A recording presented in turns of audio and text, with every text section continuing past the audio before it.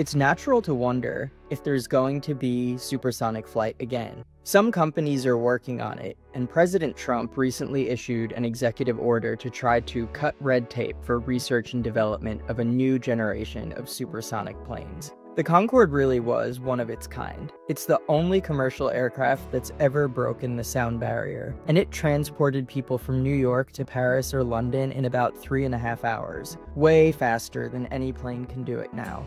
There's still a lot of demand and nostalgia to bring back supersonic flights, and certainly it is a faster way to travel, but it's unclear if the economics are really there, and while efforts are underway, it remains to be seen if they're ever going to be developed into full-scale commercial aircraft. I think it seems likely that there will be supersonic commercial flight again at some point. It's very unusual for an advanced technology to just be shelved, but for now, we all have to take the slow way even in the skies.